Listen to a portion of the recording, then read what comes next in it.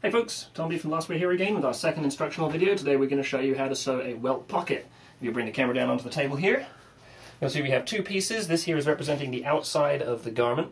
Ignore the fact that it's just a big rectangle. You probably wouldn't have a garment made just as one rectangle. Imagine that it's shaped like the side of a jacket or something. Oh, you've got the right idea. Okay, excellent. This here is going to be the welt pocket itself. It's pretty simple. This is going to be a pocket, welt, and bag all in one. And basically what we're going to do is take this, flip this here over, stick that on there, sew a couple of seams. It's all going to make a lot of sense. I will just explain, we have fusing on here. This has helped stabilize the cloth in the corners of the welt pocket when you sew it. You can have it cut down the middle and it'll fray out in the corners if you don't stabilize it with some fusing first. And then that'll be to the inside of the garment, the fusing on the shell again to help stabilize the whole seam when you cut through the whole piece. So now we're going to go ahead and show you how it's sewn.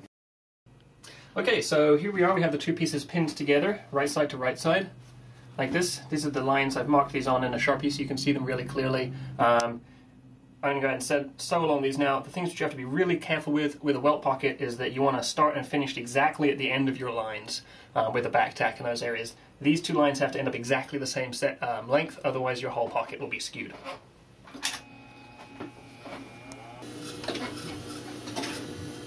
So we're going to get this set up here. Start with back tack, sew the whole length of that line, and end with the back tack, needle up.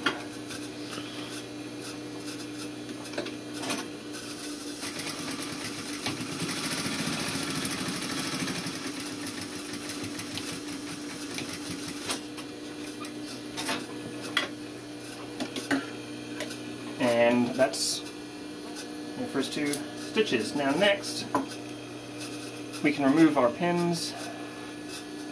We're going to cut a slit in the middle. Some people like to mark out their cut lines ahead of time. I don't think that's strictly speaking necessary. And what you're going to do is you're going to cut down for about, I'm doing a 3/4 inch wide welt pocket here. I'm going to stop about a 1/2 inch from the end. And then I'm going to cut at a diagonal right as close to where I sewed as possible without actually snipping the stitching or getting too far in. Then we're going to cut in the opposite direction. Do the same on the other end.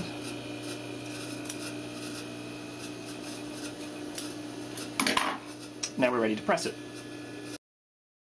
So the next stage is to take our welt and pocket bag and pull it through to the back side of the panel which you're sewing the pocket into. You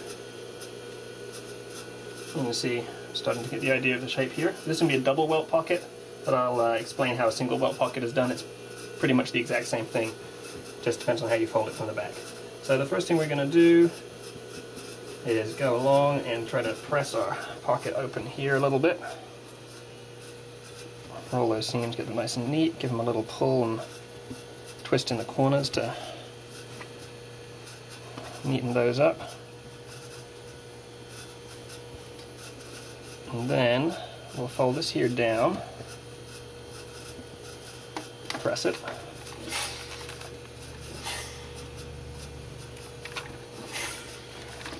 And then we take this and now we fold it back up. We want it to cover exactly half of the pocket opening. What I really should have done, which I forget in every video, is to have a couple of center notches on the pocket welt here. I'll put one in there, and we'll put one in there, and now we can use those as a guide for how far we're going to fold that pocket bag down. Sorry, pocket welt.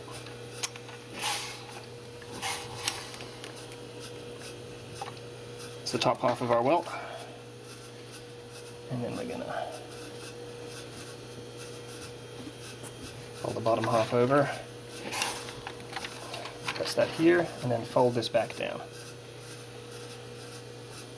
Now, if you were doing a single welt, what you would do is rather than folding this top half here down, you would have just folded this piece here all the way up over that opening and put one press in there. But we're doing a double welt, so we're folding both sides. Bring that up to match that there at the center. Go ahead, give that a good press. Now you can see we have something which is starting to look like a welt pocket. Next thing we're going to do is tack our welt in place. There are a few different ways to do this, depending upon the style of the garment and how you want your finishing done. You could sew a seam all the way around the outside here at this point to pin everything down. I'm just going to put a little back tack into these two edges of the seam here. If you had a bar tack or you're on your home machine, use your zigzag stitch, you can cover that whole area right there entirely with a zigzag stitch. That's how we have the factory do it on our Pinkerton vests. They put a bar tack in through there and there to secure it. It's a really, really solid way of sewing it. But I'm just going to put a little back stitch in here. This is like the most minimal form, so if you're doing a suit jacket or something like that, you want just a very little bit of stitching right tucked in there so you don't see it and everything else just remains clean on the outside. So we're going to do that now.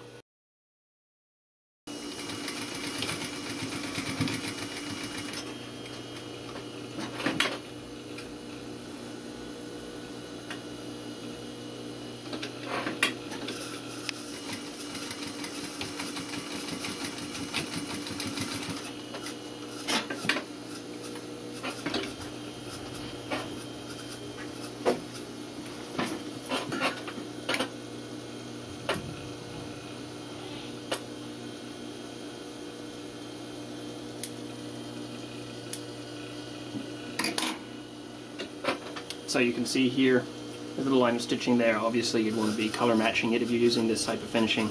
Otherwise, and what the hell, I'll show you another technique for finishing the whole thing off. You could go ahead and then edge stitch all the way around the outside of your welt. There's another way of fastening it all.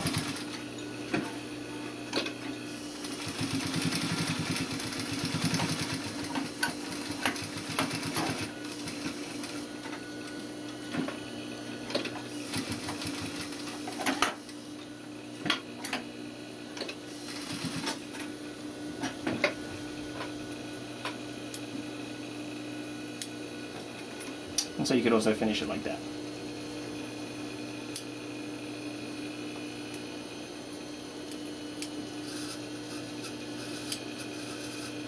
Next up, we're going to finish the pocket bag.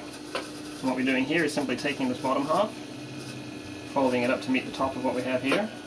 I'm going to flip this over, so have the front up. Have your pocket bag folded up to match.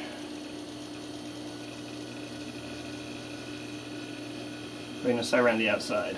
Now I will note at this point, I'm using the same fabric for the pocket bag as the welt, so it's just one piece. Usually in suit jackets or anything like that, you're going to see that the pocket bag is made out of a lining fabric rather than the same as the shell fabric, and so you just have the welt would be one piece cut here, and then you'd have this section of the pocket bag as a separate piece. You'd have a seam in here, and then you'd have another facing sewn on here to match the outside of the jacket, which would be seamed in here. So you imagine separate fabric in the center, shell fabric top and bottom, and then that folds up so that you have a lighter fabric in there, so when you're pressing the clothes you don't see the heavy, you don't see the other fabric sort of showing through when you press it. You don't have lines appearing if you press the things. You have a lighter pocket bag fabric in there.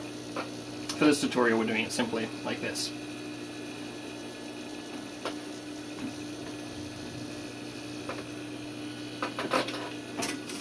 Start with the back tack.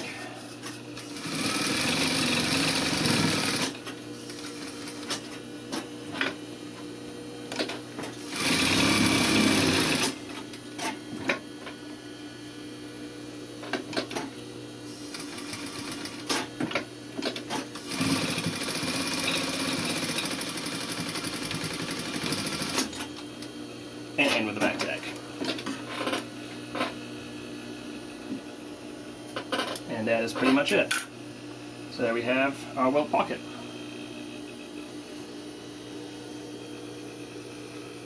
Easy as that.